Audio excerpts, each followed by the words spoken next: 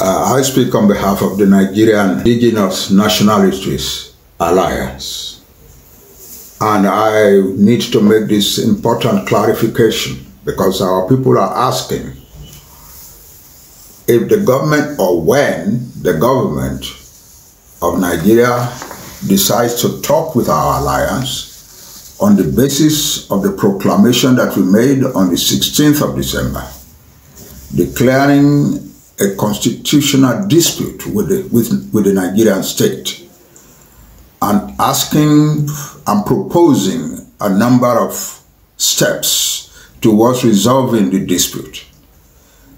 If they want to talk to us, we need to let everybody know now that we will talk only to the elected leaders of this country, namely the president and the vice president.